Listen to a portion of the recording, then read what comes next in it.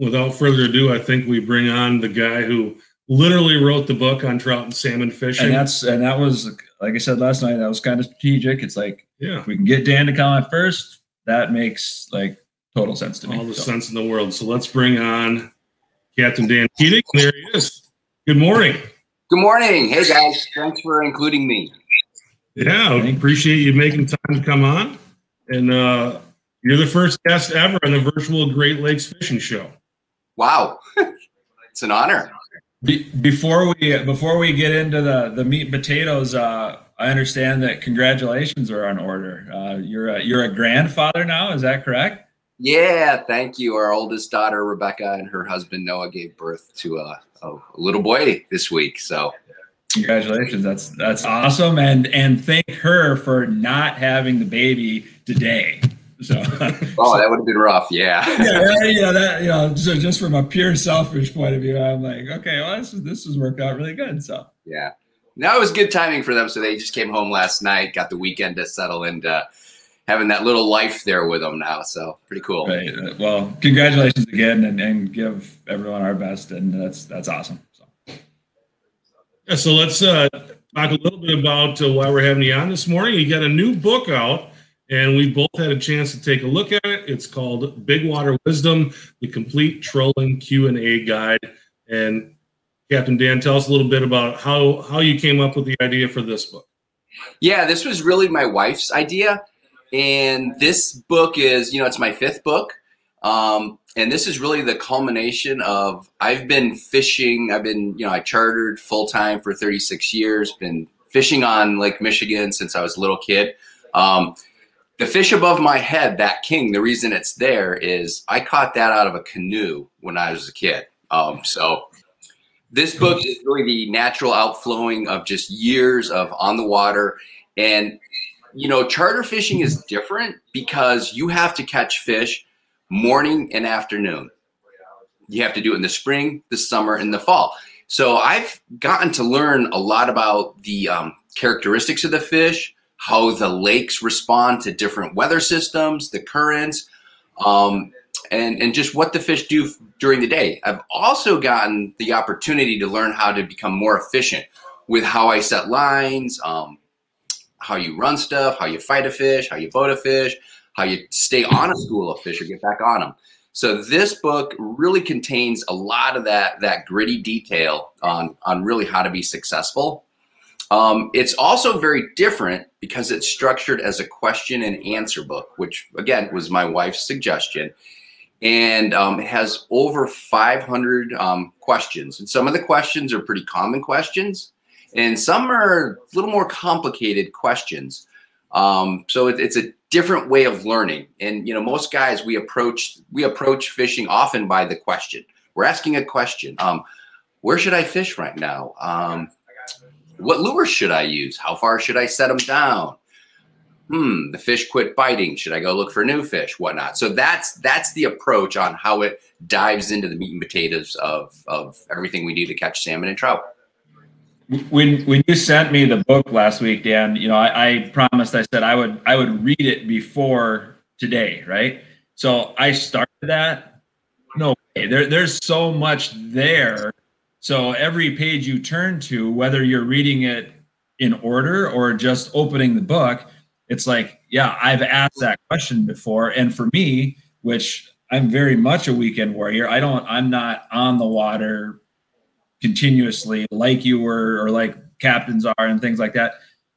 The questions of doubt, am I doing the wrong, what should I be doing? That it's ever present with me if I'm not catching fish, right? So it was interesting because as I start going through the pages, I'm like, yep, ask that question. Yep, there, know that one. I mean, where it's like, that's, I'm looking forward to when I can actually get through it and kind of commit some of those to memory. So.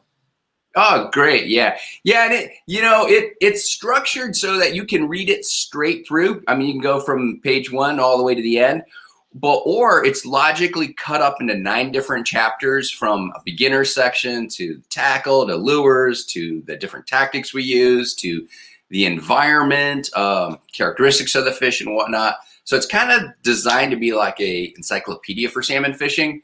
So if a guy, and I understand most guys doing this do not get to fish every day, so they look forward to when they get to be on the water. So you can keep it on the boat as almost a guide, like, okay, lures books. How do I pick lures in the middle of the day at .com? Go to that chapter, find your question, boom, answer. I'm writing that down and keep it on the boat right now, because that can go in the rod. That's easy to go in the rod locker where, that's cool. One of the things I like about it, and don't take this the wrong way, but I call it a bathroom book, because you can go in there and read it for 10 minutes and then come back, the next time you're visiting in there and read it for 10 minutes again, because like you say, everything is chunked up in there. And I think, as we're in this 2021 world and all of our attention spans are, at least mine anyway, is thinning, I'm not going to sit down and read a book for 2 hours. But the cool thing about this is that you can go in, you can read a little bit, and then put it down and come back. And it's not like you got to go back and review everything you read. It's in chunks that are really easily digestible. So it's almost like stew too, right? Yeah, that's a great observation, Chris. It is bursts of information, and that's how our minds go. And I'm going to take the bathroom book as a compliment, because for a lot of us, we're so busy, we don't slow down until we get in there. We kind of a little cringy. Yeah. I'll be full of cringy moments today. Yeah. No, it's. Yeah. So was that a strategy? I mean, when you did this, was that something you intended, or did it just kind of work out that way? I mean, having a book, I don't know how that comes out of your mind, Oh, it was a strategy. It was definitely. Okay. I've done a lot of seminars, run a zillion charters, and guys are always asking questions. It's great in a seminar because you can do an all-day salmon school, and then just the hands go up with questions, because we've made this fishery so complicated. So, and then with everyone, with Facebook, Instagram, whatever, the 24-hour news cycle, we just get bursts of information. So this was intended to be bursts of information, easy to digest, and, hopefully guys will hang on to things better that way. Dan, now it's March, and there are some guys getting out on the water, but everybody, I think, is in kind of get ready for the season mode. What should people be doing right now to prepare for getting their boats ready and just getting themselves ready to go fishing this spring? Okay, guys, if you're married or have a significant other, spend lots of time with them right now. So when you see that the bite is hot and that's is that in the book? It should be. It should be page 1. So good idea. There's so many things that are not in the book that's just like there's another book already on the horizon. But no, spend time with your significant other so that you can go fishing.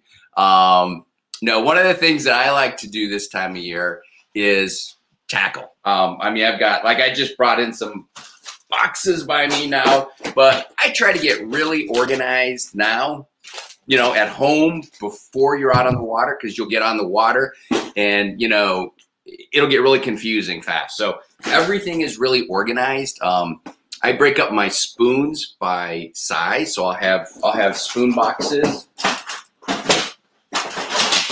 This is just, generic spoon box, but all of my boxes are labeled. And of course, I just ran down to the basement and grabbed a box without a label on it, but they're all labeled with the brand of spoons, like Moonshine. So I would have a Magnum Moonshine box. I would have a UV box, a UV super slim box, whatnot. So that when you're on the water and you're looking for something, you know right where to go for. Flies, also very organized.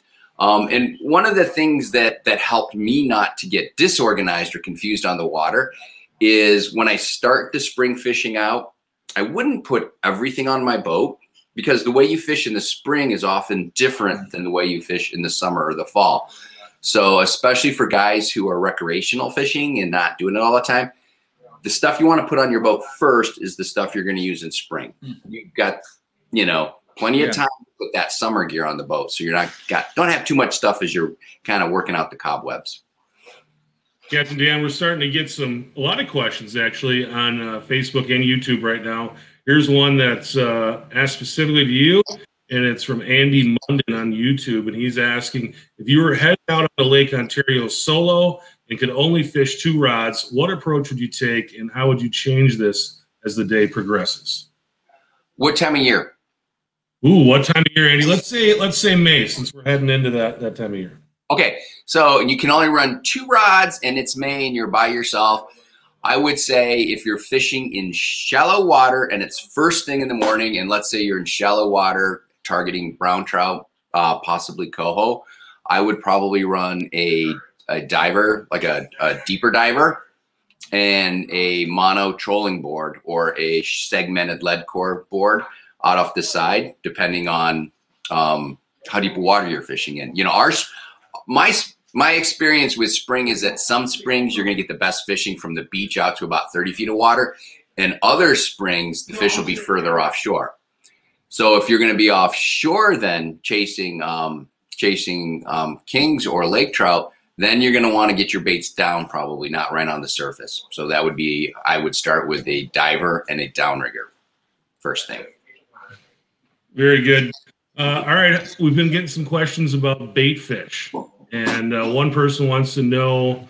This looks like it's Bill Kellerman wants to know about the alewife population. A number of years ago, they thought it was crashing. Has it come back? And then we've also got a question asking about significant changes in fish patterns as different bait fish populations ebb and flow. Is there a prime window of time for multi-species anglers new to the salmon game? Okay, let's do the first question as far as the bait fish population. The Great Lakes are incredibly resilient. I started chartering legally in 1983, started fishing in 1972, and we've really seen ups and downs throughout that fishery. And the lakes seem to rebound. Some years are better than others. Last year on Lake Michigan, the kings were bigger than we've seen in a long time, and they were super healthy.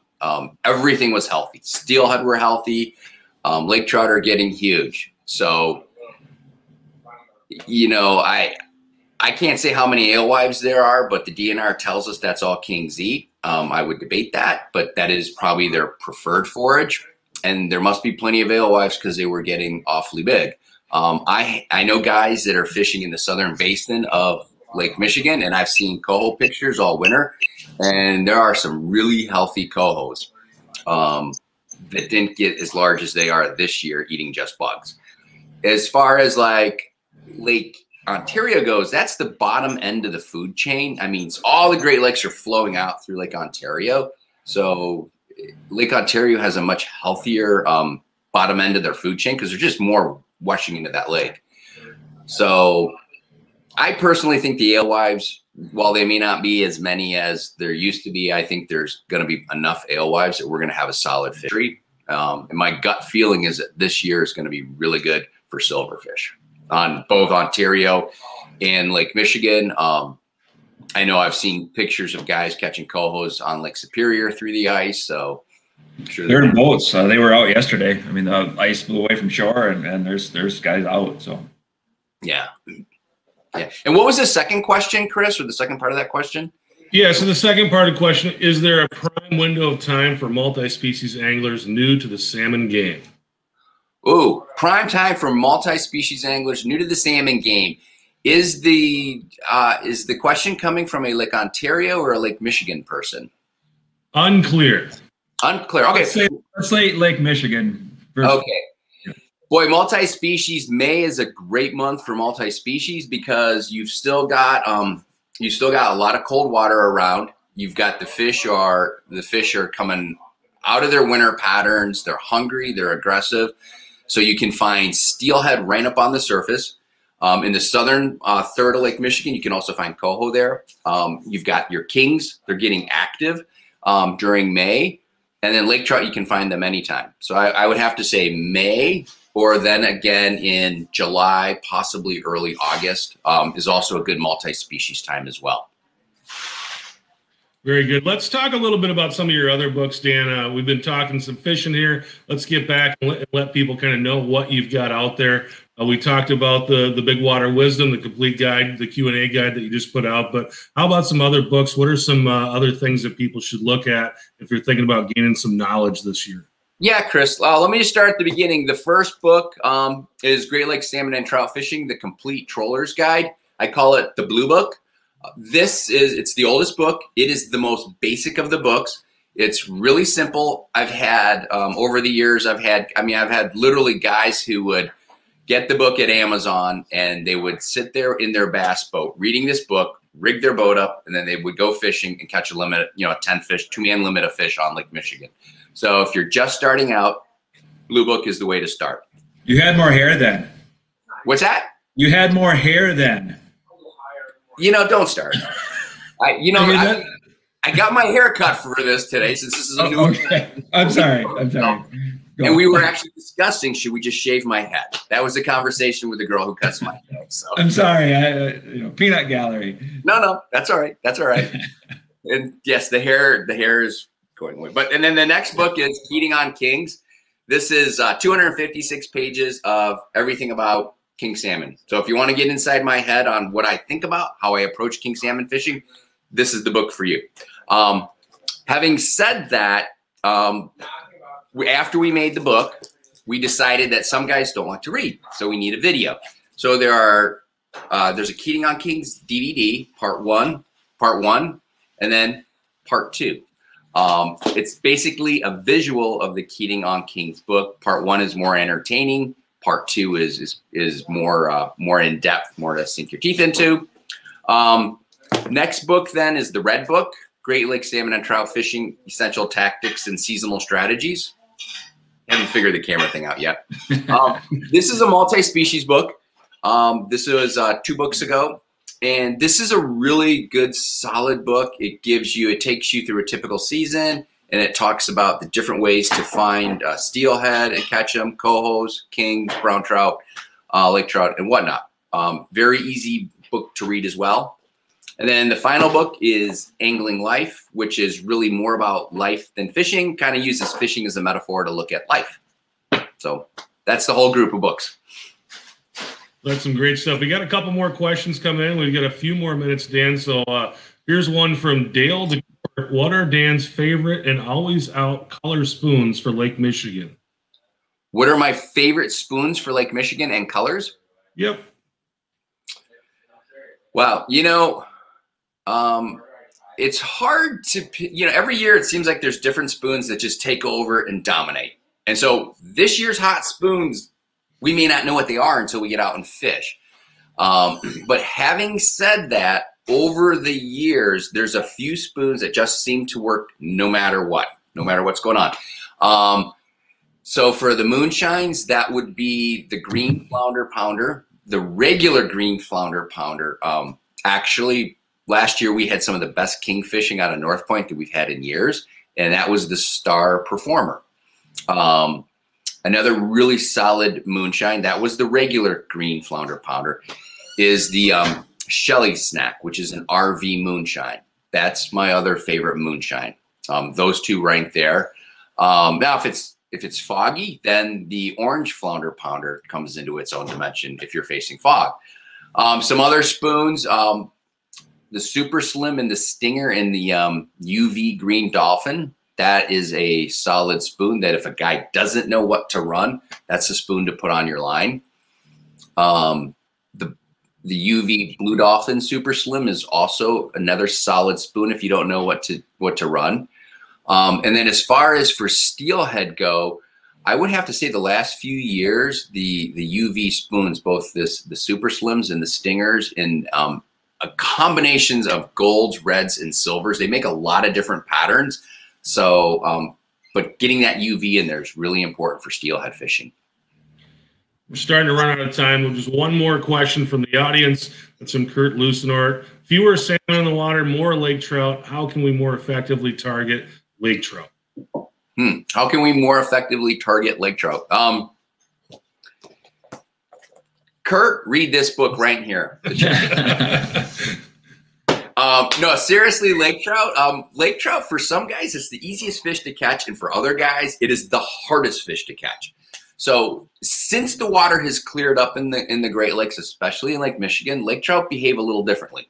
You still have your lake trout. I'm going to go through this fast because we're running out of time. You have your lake trout that sit right on the bottom. You have another group of lake trout that suspend and they just roam around. The bottom-oriented lake trout, you have to know where they hang out. One of the biggest keys is fishing around either a clay bottom or a rocky bottom. So on Lake Michigan, there's not really a lot of rock or clay compared to muck. So finding the areas where there's clay, finding the areas where there's rock, fishing those areas. Then when the trout are on the bottom, again, I'm going to go fast through this. And, you know, in the salmon schools, we spend like an hour on this if guys want to. But for getting the bottom bounce right on the clay, you can rub the bottom. But there's almost an art to how you get your lures bouncing right on the bottom. You can do it with a downrigger weight. You can do it with a 1 pound or a 20-ounce lead ball on wire line, or you can do it with the Magnum divers. With the downrigger weights, it's kind of easier, but you need a heavy weight. So you want to use at least a 15-pound downrigger weight to get it down there. Magnum Metals makes a 25-pound downrigger weight, which makes fishing the bottom super duper easy. But it's just getting that tap just right, and speed, highly sensitive for speed on lake trout. You almost need your throttle guy just playing with that speed till you dial right into them. Awesome. One more question, and that is, if people want to find out more about you or where they can get your book, where do people find the books? Dan, this is obviously a lot of people looking for knowledge and getting ready for the season.